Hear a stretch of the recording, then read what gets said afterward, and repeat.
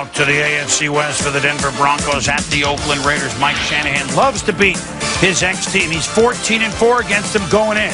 Jake Plummer, play action to Jeb Putzier for a 12-yard touchdown catch. He puts you into the end zone, and it's 7-3 Denver. Then Plummer drops back. So much for keeping both teams in the game. He was sharp here, Tom. Dwayne Carswell, 10 yards.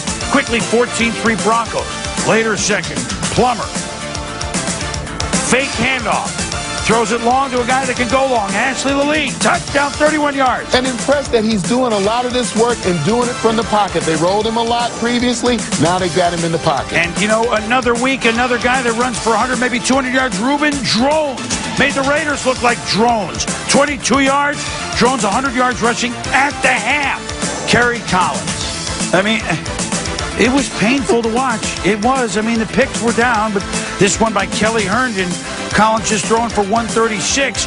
Drones, 4-yard touchdown run. Ruben Drones, after running for what, 190 last week, goes for 176 this week, Tom.